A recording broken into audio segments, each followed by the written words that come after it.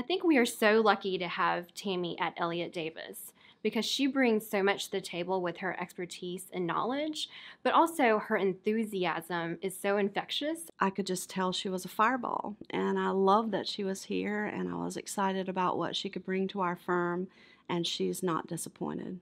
And what intrigued me about it was the fact that it was a newly created role.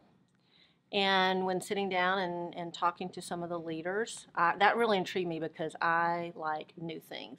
So I think Elliott Davis as a whole in general embraced the idea and was very excited to have somebody come in that just wasn't taking a cookie cutter approach to something they had done it with another accounting firm and applied it to us. Don't wear that label that, oh, we're just accounting, we can't do that, or I'm just an accountant, or I'm just in human resources, or I'm just in IT.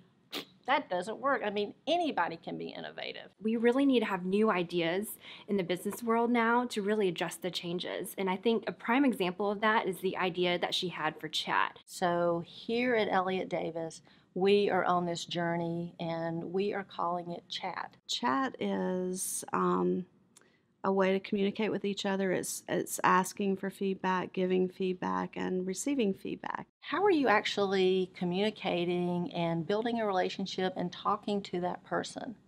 Because that's where the value is the value's in having the conversation with someone.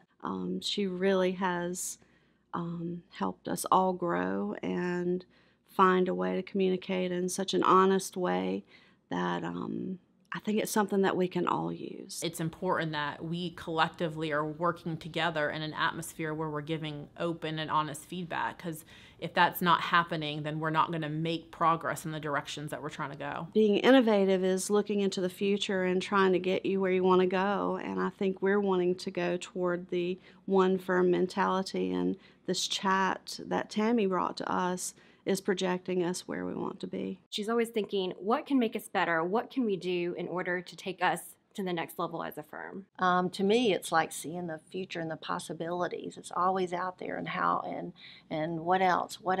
You know, what's next? How can we? Where do we take it from here? And how can we get better and make it cooler and more awesome? And just what's next?